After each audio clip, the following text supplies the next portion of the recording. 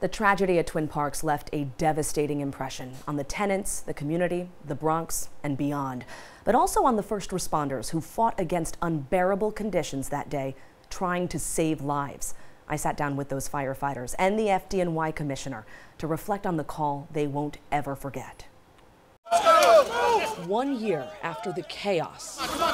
We were dealing with so many worst case scenarios. And carnage. It looked like a battlefield.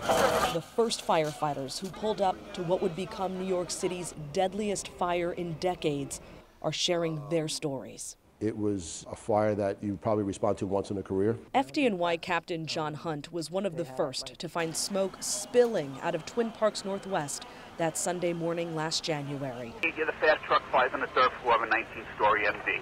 Arriving with the crews of Engine 48 and Ladder 56 before leading his team inside. It's like a tornado they went into. Very accurate, thick smoke that stuck right to your face piece, right to the thermal imaging camera, to the point where I couldn't see it. Feeling their way down the third floor hallway until an open door they thought would lead to the source revealed catastrophe instead. We went in looking for the fire. We started finding what we call 1045 after 1045. We've got at least 6 1045s as of right now.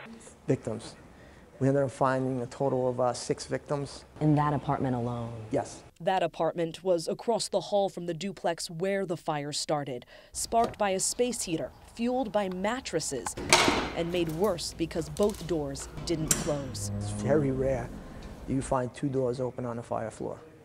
I mean, I'm going to say almost never. With no easy way out, firefighters hoisted 5 of the 6 out a window and down a ladder. On the ground, Battalion Chief Jeffrey Fasinelli, covering a shift for a colleague, became acting deputy chief that day. Normally when you go to a fire, you report in with your tools, hose, equipment and everything.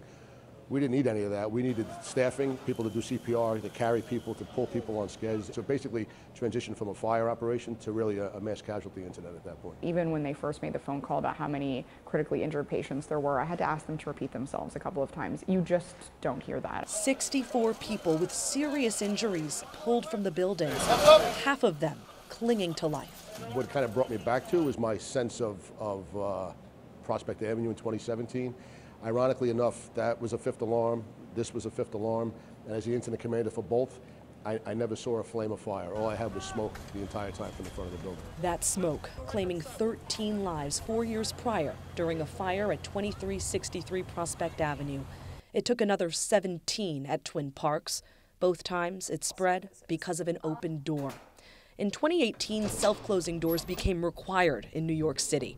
On January 9th, 2022, multiple malfunctioned. And I think, the most notable change is, the mayor had an executive order that really helped us do a lot more partnering with our fellow agencies, especially HPD, and that, really helps us understand where there are the most violations. To know that a building may have a particularly high number of violations is something that, could help save lives. In a sit-down interview, FDNY Commissioner Laura Kavanaugh tells me outreach and education changed too in the year since this tragedy. Especially in this fire, in this borough, there are a lot of immigrant communities. So we think a lot about, how do we work with the clergy? How do we work with community partners? How do we make sure that what we know is actually getting to the people who need to know it? And then we also worked with DOE to get more of this into schools. Because knowing your home and having a plan can be life-saving, as New York's bravest know firsthand. This is a building that's a great example where it's a fireproof building. You could shelter in place if you were not in the fire apartment. What they really don't take into account, like anyone, is what could happen. So unfortunately, it's usually too late when they realize what could happen.